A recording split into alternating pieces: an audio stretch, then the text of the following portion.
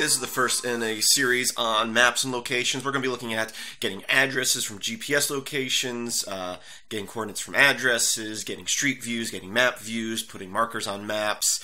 And we're going to first be looking at a lot of shell and bash scripts to do this, and then we'll move on to JavaScript in future tutorials for interactive maps. And today we're going to do something very basic. We're going to get an address from GPS coordinates. Now, in these tutorials, I'm going to mostly be using Google Maps and their APIs. So the scripts I write will be under an open source GPL license, but it's going to be utilizing a service online. And in some cases, it will be just utilizing a service that you can get information from. And other ones, we might actually be using a little bit of scripts from Google, which may not be fully open.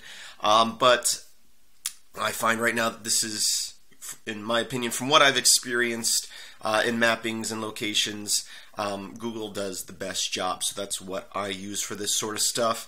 And in certain cases, such as this, where we're grabbing information, I see it as a service, not software. Although, in again, future tutorials, we're going to get into utilizing some of their JavaScript APIs, in which case we actually will be using some of their codes.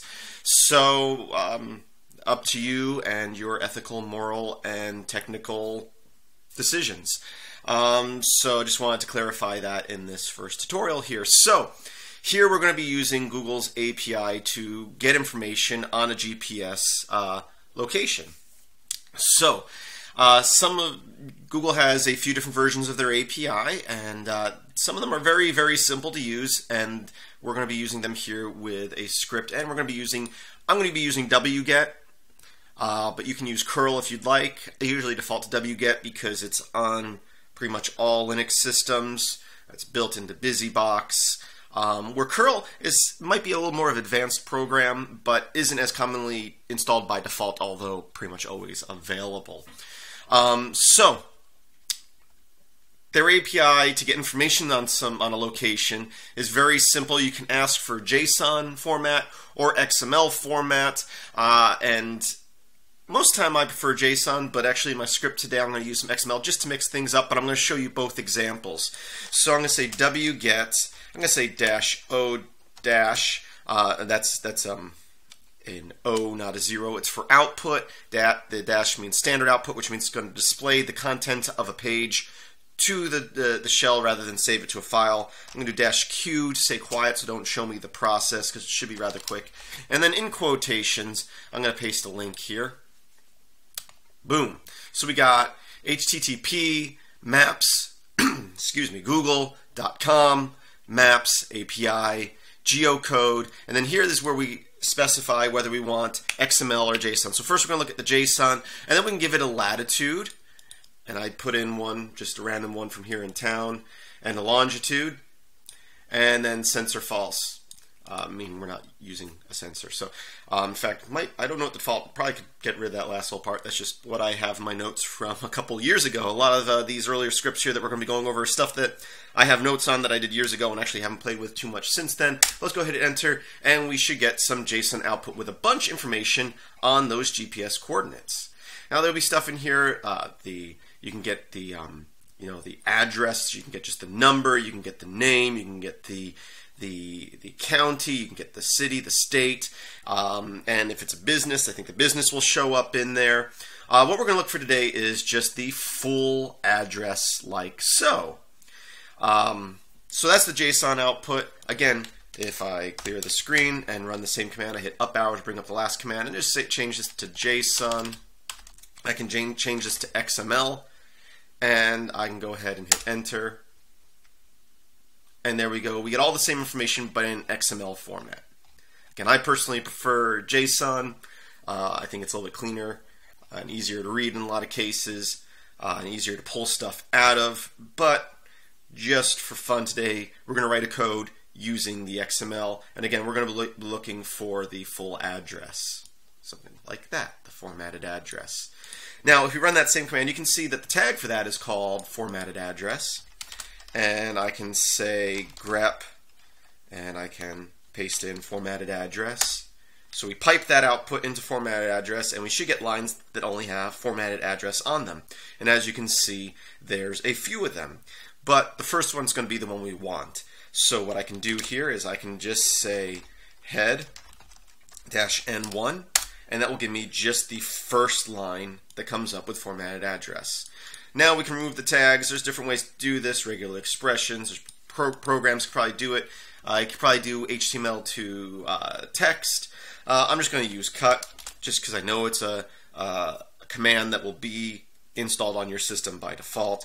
So I'm going to run it through two cut commands. I can say cut dash delimiter of D, and I'm sorry, delimiter of the greater than symbol, and I can say field 2, and then I can say cut dash D less than symbol field 1.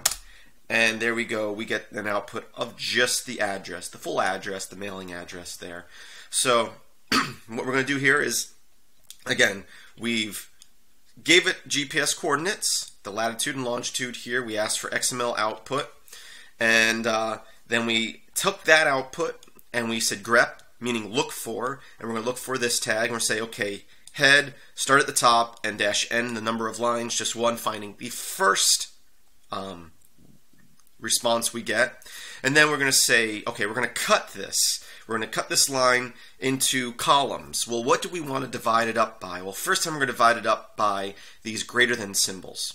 And we're going to say field 2. So if this is our first delimiter, our first divider here, we're going to say, okay, field 2, this will be field 1 over here, everything before that. This will be field 2 over here.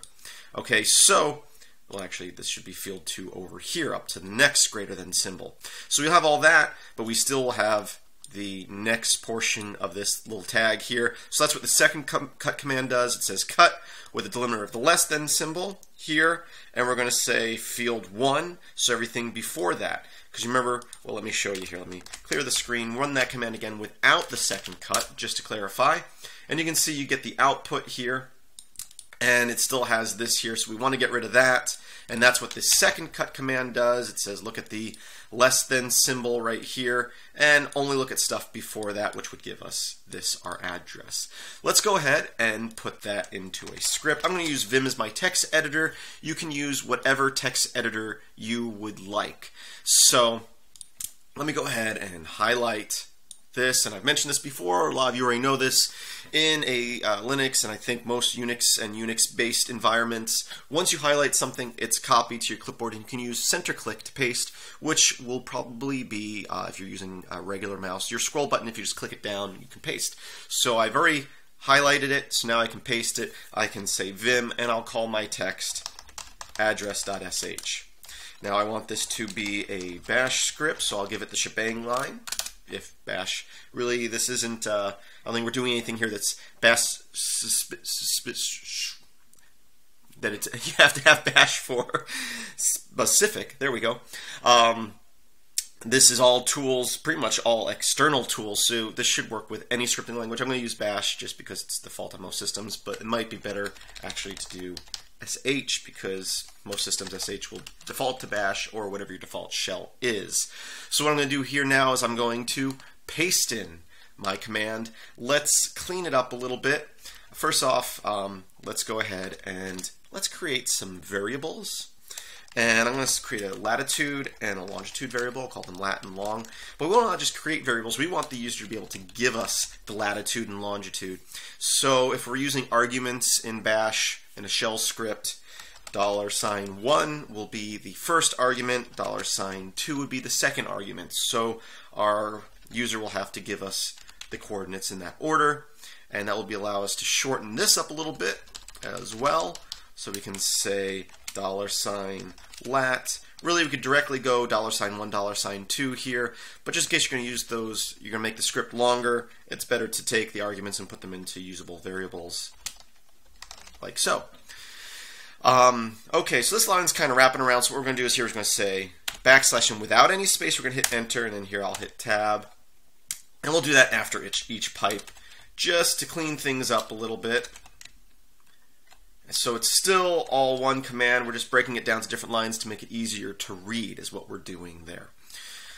So then up here, so our script's pretty much done, but we'll want to check for some stuff, okay?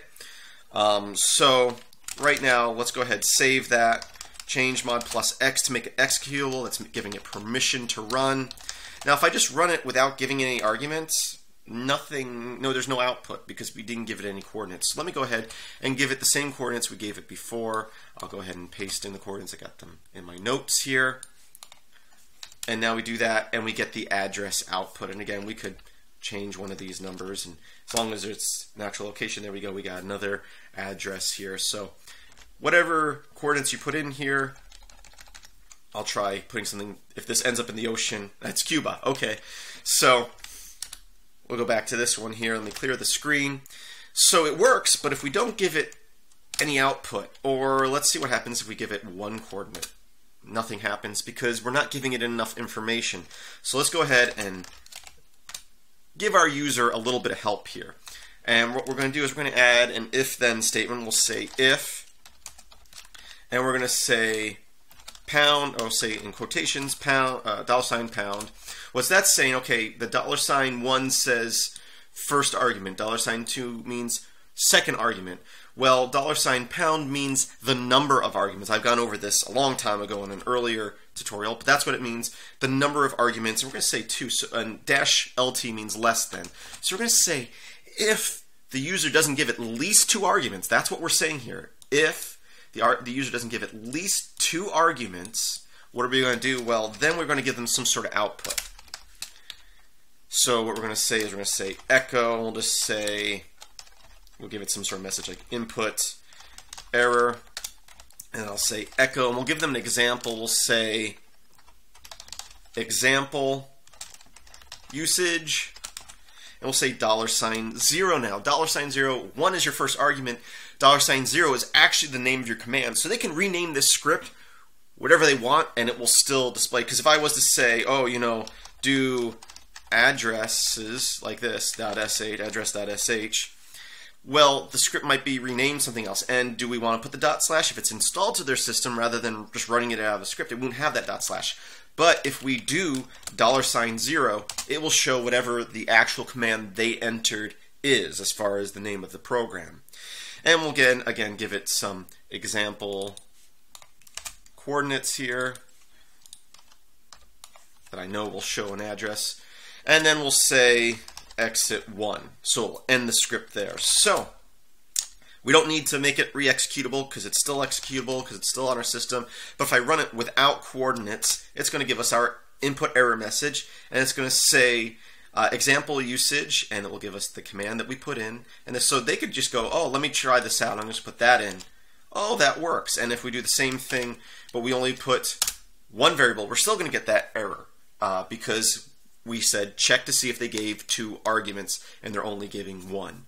So there, that's how it works. And actually, usually, when I do this, I usually also put in this. I usually say, instead of example usage, I'll say usage, and I'll say something like latitude and longitude.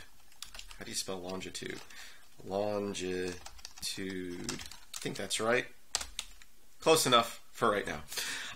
So they might see without this, they'll go, oh, example usage, what are these numbers? Because they may not know what this program does, and I haven't made a man file for it or have any other comments in this script at all. So that's a good thing to have too. So now if they type it wrong, it will not only show them an example, but it will tell them what the usage actually is. And just to show you, see how this says ./address sh. So if I was to rename my address script to bob.sh, if I run it again with bob.sh, you can see that using that $0 changes that message. So that's why we use $0 rather than putting the name of the program in there. And that is it for this tutorial. I want to point out a few things. One, all the codes in this series is going to be on a GitHub repository I created. If you go to github.com/metalx1000, that's my username, click on repositories, and then search for maps and locations. Right now it's at the top, it may or may not be. You can come up here and just type in map and it will narrow it down. You can click in here, and all the scripts from this series will be in here. The bash ones will all be here. There's the address script right there. It's already there. I set this all up for you so you can just grab the code from there if you want. And then just have a look at it to test it out. If your code is not working, you can see if mine does. So I hope you found that useful. Again, all the code will be up online. I thank you for watching, and I hope that you visit my website, filmsbychris.com. That's Chris with a K. There should be a link in the description. And as always, I hope that you have a great day.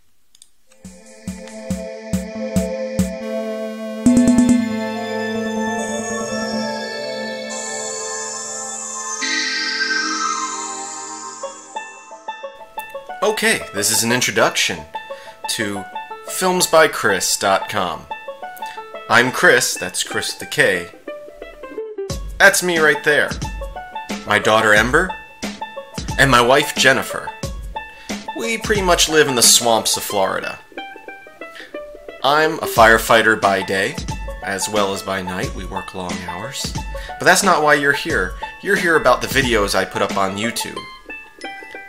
These videos are mainly about computers and programming, which means most of my videos look something like this. And if that's what you're interested in, great. If not, that's alright. I do videos on other topics too, such as video editing, special effects, photo editing, 3D design, and music creation. If you are one of my viewers and you enjoy my videos, my Patreon page is a place where you can go to help support my videos. So I ask that you take the time to go to my Patreon page and look at different levels of rewards you can receive for different levels of backing. There should be a link in the description of this video if you are watching it on YouTube. Otherwise, you can visit patreon.com/MetalX1000.